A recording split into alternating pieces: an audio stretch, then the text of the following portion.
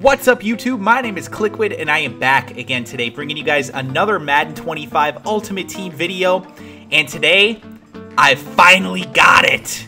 I told you guys yesterday that one way or another, I was getting this damn Donald Penn card. I've been looking forward to this thing for weeks now, and oh baby, look at these attributes. 85 speed, 97 catching, 98 run block strength, 98 catch in traffic. It's 6'5". If you think that there is a better tight end in this game, you are out of your freaking mind.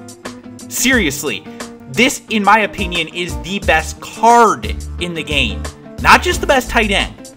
And let's take a look at some gameplay footage because I'm going to show you why. Look at this thing as it's good as a pass catcher, and it's also good as a blocker. It's actually, I mean, very clearly it's the best blocking tight end in the game. But the fact that it can actually also catch passes makes it just out of freaking control. There's like no way that you can defend this thing because look at him. He's down the field making blocks 20 yards down the field sometimes. And look at him seal the edges on these runs.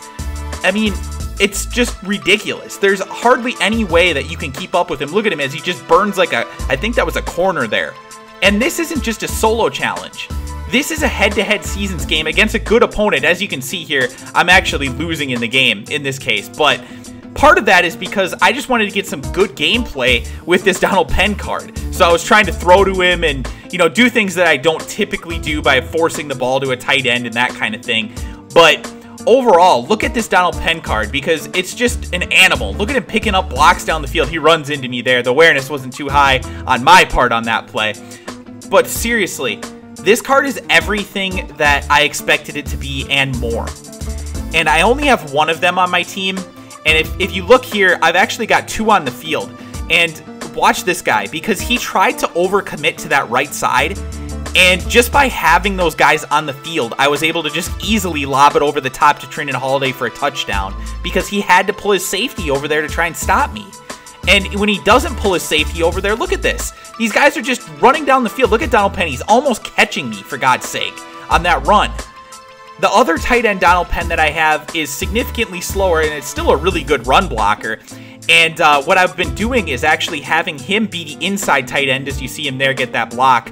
But it's not quite as good as this card, because the speed isn't there, the impact block isn't quite as high, all those kind of things. Look at this. This guy actually run committed to the left there, and they still just picked up every single block, and I still ran into the end zone untouched. That's how overpowered this thing can be as this guy rage quits. And I didn't blame him one bit because I would have rage quit after that as well.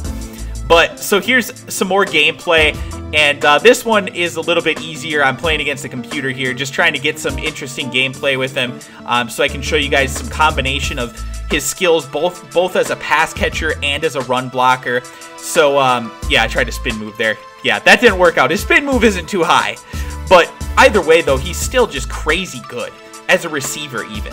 I mean, really, there aren't many receiving tight ends in this game that are better than Donald Penn. 85 speed is a little slow, but when you consider the fact that he's going to be the best blocker of all time at tight end, you can certainly make up for that. You can certainly afford to have him on the field, even if he's only 85 speed. So, like I said, guys, I knew this card was just going to be out of control. I'm so happy to have it on my team. I did pay, I think, 240,000 coins for it. I think now it's going for right around 300,000 on PlayStation 4. So overall, very, very happy with my purchase. I don't see myself getting rid of this card. If anything, I might add another one just to make it that much more ridiculous. But I also have been taking a look at this free safety Calvin Johnson card.